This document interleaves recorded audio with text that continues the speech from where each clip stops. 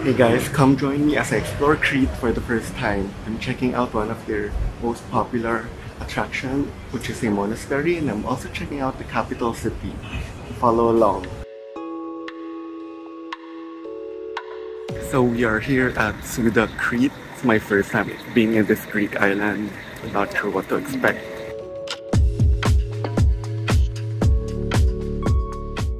It's the largest Greek island, and it's also the 5th largest in the Mediterranean. So they have around a population of 1 million, which is surprisingly, they said it's like 10% of the entire population of Greece.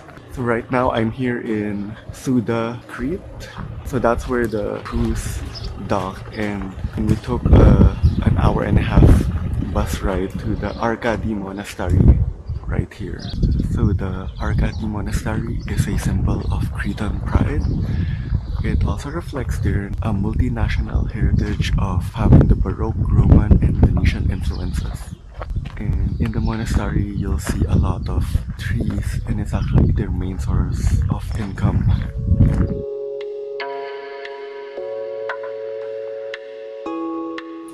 They're beautiful inside. You can see the architecture.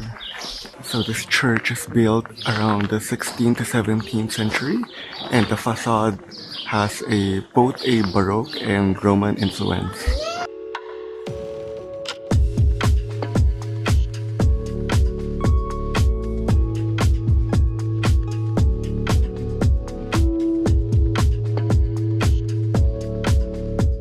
So the inside is built to be in the same style as a basilica, and back in the day before electricity, they had everything through candles, so that's why you see they left everything intact in terms of like the candles. The chandeliers also carry candles.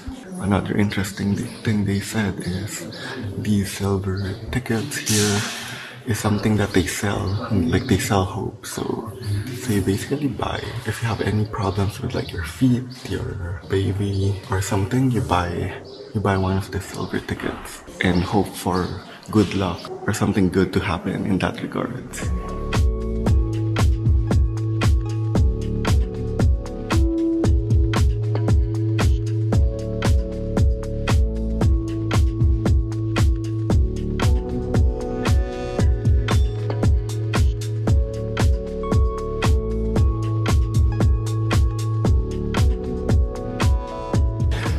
This here is the icon gallery.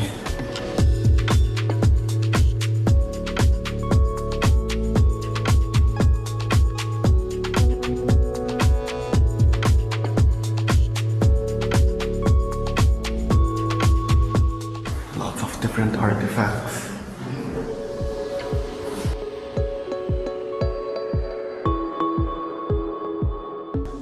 This here is like some sort of altar, or maybe even the confessional room where you enter and then there's a priest on the other side and you confess your sins.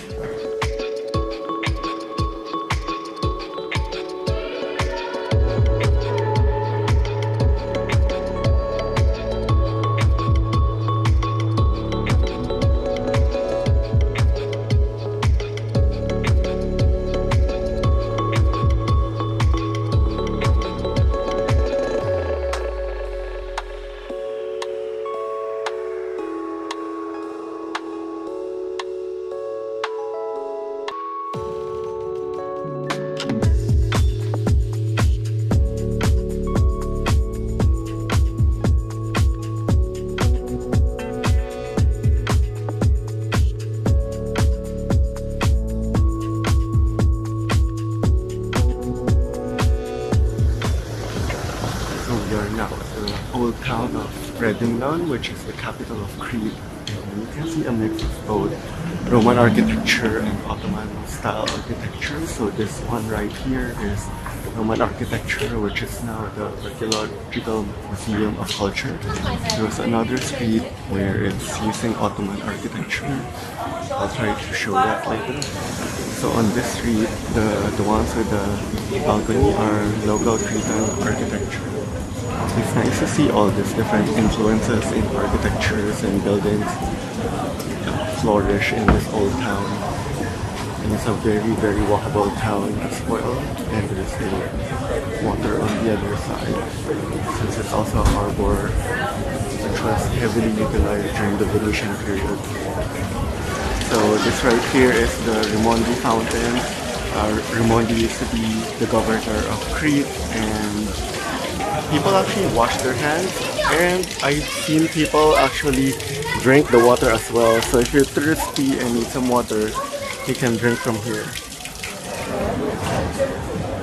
So I'm now just wandering the street. When I asked the guide like if there are any Cretan specialties or delicacies or dishes, he did mention that there's a snail dish that's very specific to Crete, but nothing in terms of street food or the smaller dishes that you only have like 20 minutes to explore. And I was trying to see if I can eat something quick, but it looks like I won't be able to.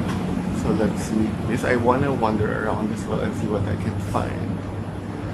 This area looks so beautiful.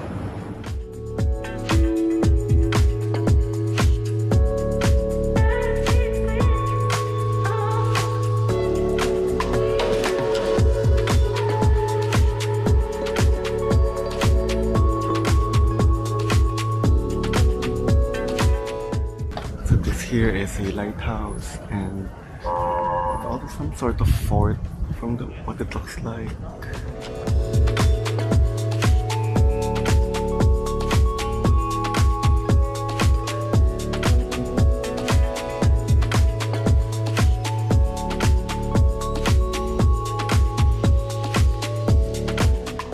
This is the street that they told where the architecture is based out of Ottoman style architecture. Ottoman is the fact that there's no balcony, and the ground floor is actually smaller than the upper floors. And there's some Cretan style architecture as well. I'm walking by the waterfront, and that's all the touristy restaurants you can find. It's very convenient though, like for example, I don't have much time, so technically if I wanted to eat something really quick, I know I can eat at a touristy restaurant and still make it to my bus. But I'm not doing that. So this side you see there's also a beach area that's really public. I love how walkable the cities are. Because I enjoy walking a lot, especially since I eat so much as well. So having all these like random alleys and streets with so much shops and things to explore, that's my kind of thing. And a lot of hidden gem restaurants are in those random alleyways, so that's why I love them too.